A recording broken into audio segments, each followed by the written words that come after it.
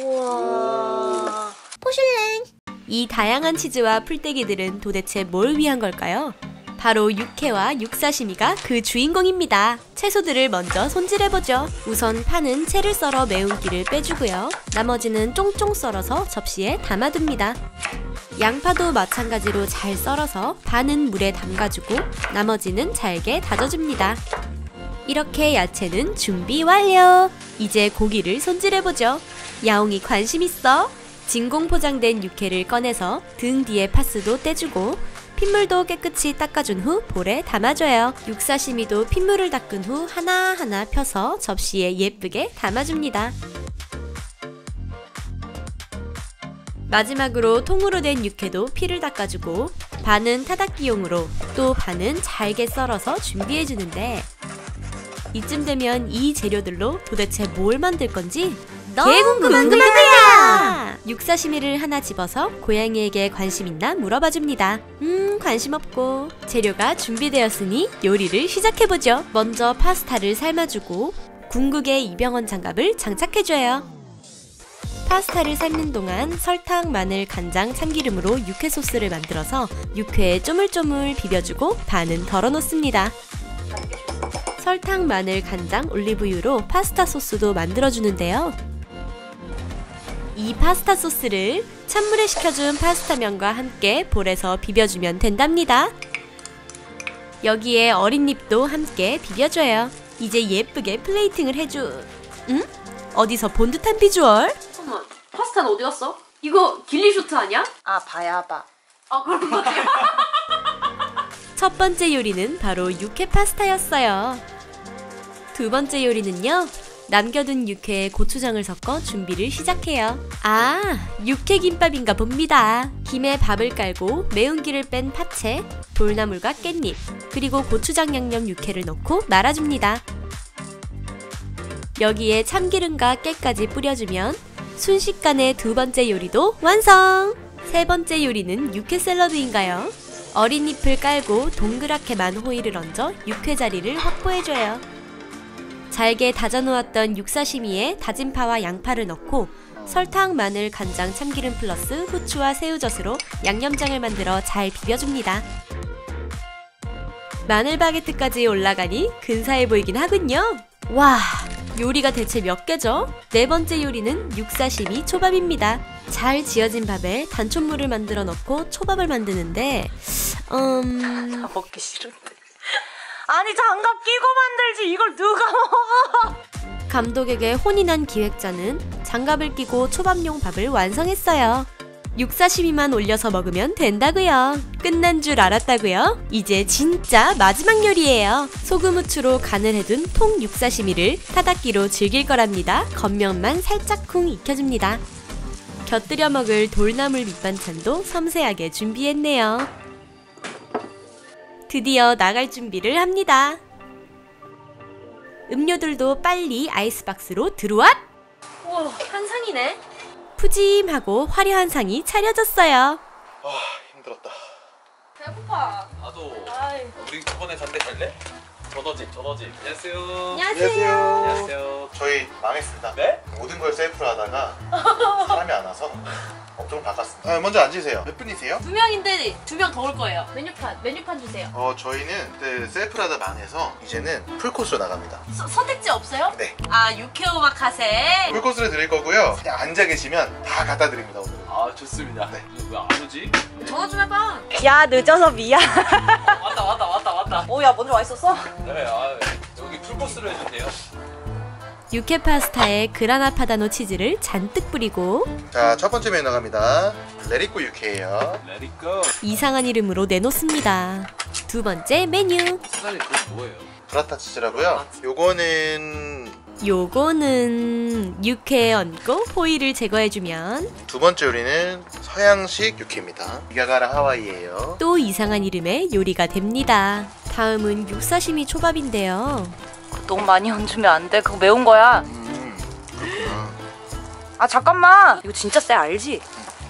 일부러 그런 거야? 아니야.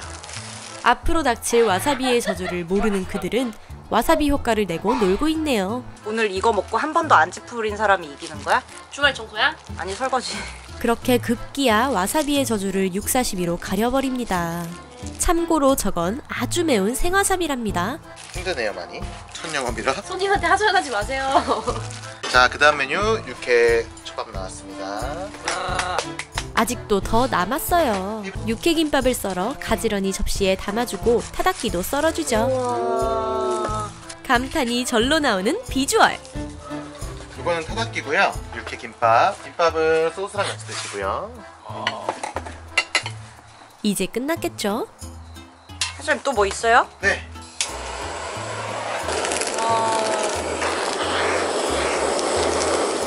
마지막 메뉴입니다.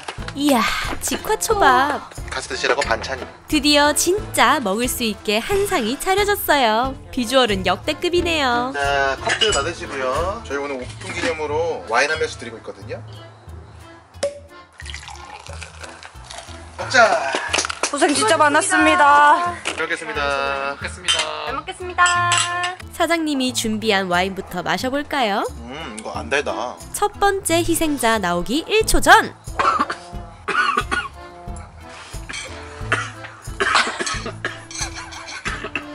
내가 아까 와사비 많다고 했지. 두 번째 희생자까지 속출합니다. 이거 독살하려고. 우리만 당할 순 없다. 맛있어요. 사장님도 가자! 말로 해 말로. 사장님. 괜찮겠지. 알고 먹는 사람이 제일 무섭습니다. 마지막 피해자 출발! 지금으로 제 빨개졌어. 이로써 모두 지옥을 맛봤어요. 사장님 제정신? 육회김밥은 어떨까요? 이쪽은 노른자, 이쪽은 와사마요. 이것도 맛있는데요? 맛있어? 네. 돌나물 때문에 되게 아삭하지? 빼고 먹을 거예요. 결국 와사비를 빼고 먹기로 합니다. 왜 그랬어? 내가 아까 그거 많다고 했잖아. 체력이 딸려가지고 양조절이 안 되는 거야. 와사비를 덜어낸 초밥은 괜찮겠죠? 그것도 매워? 그렇게 맵다고? 끝내 눈물을 흘립니다. 아니, 와사비 얼마 들었길래? 아니 이 좋은 재료로 왜 그랬어? 헉! 와사비 지옥이군요. 죽이려고. 와사비를 걷어내고 간장에 찍어 먹지만 뺐잖아.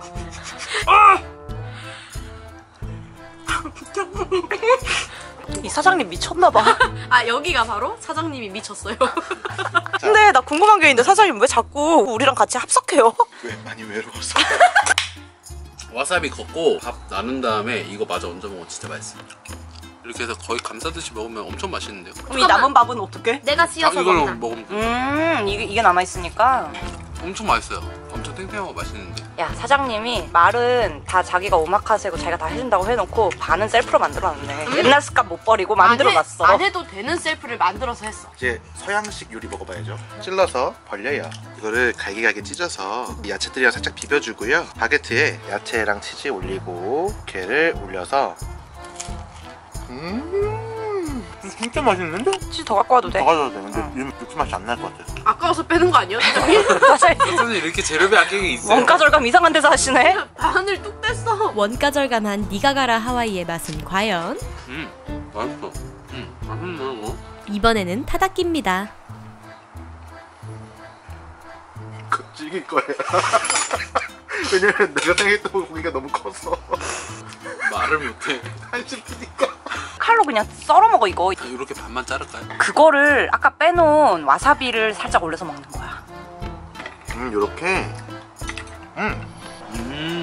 요건 또 쫀득하네. 메리꼬 육회는 위에 노른자를 터뜨리셔서 육회랑 파스타를 같이 비벼서 드시면 됩니다.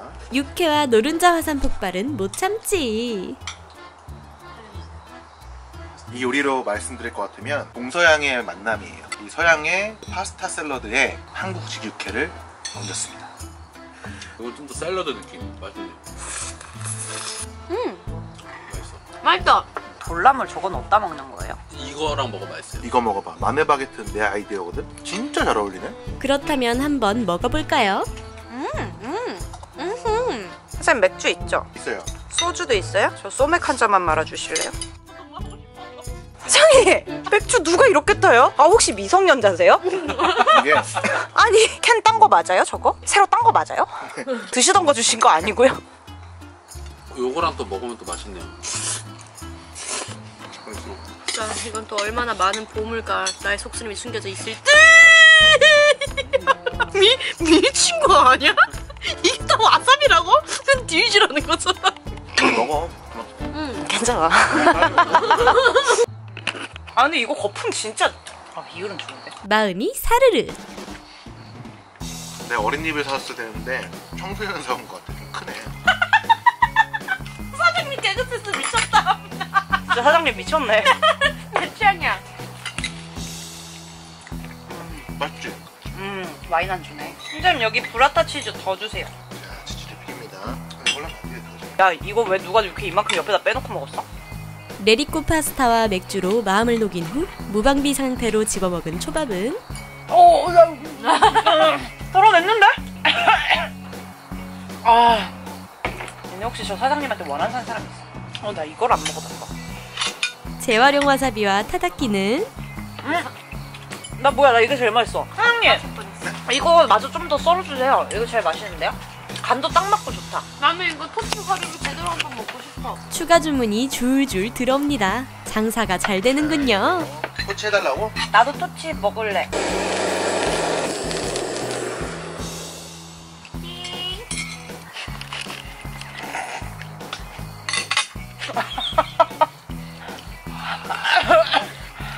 물을 흘린다. 의도치 않은 술도둑 메뉴입니다. 사장님이 미쳤어요. 이승탈출 육회집. 나 콧구멍 2개 아니고 한 4-5개 된 것 같아. 오늘의 목표는 그거야. 더 이상 한 몇 달 동안 육회 육자도 안 보고 싶을 정도로. 김밥도 리필이요. 사장님 디테일이 약간 부족하시네. 맛있지? 나 오늘 이게 제일 맛있어. 난 다 맛있어. 그래도 뭐니 뭐니 해도 초밥이. 사장님 조용히 하세요. 배부른데 되게 약간 허가 차가워가지고 약간 허하다. 이거 뭐라고 해야 되지? 배가 부른데 배가 조금 고프다? 그래 배가 허한 거야. 아 근데 이거 육회만 1kg인데 먹는다. 여기서 만약에 또 해먹어야 된다 하면 뭐 먹을 거야? 김밥? 근데 내가 김밥 또 해줄게. 먹는 데는 끝이 없다. 먹는 데는 끝이 없다. 포슐랭.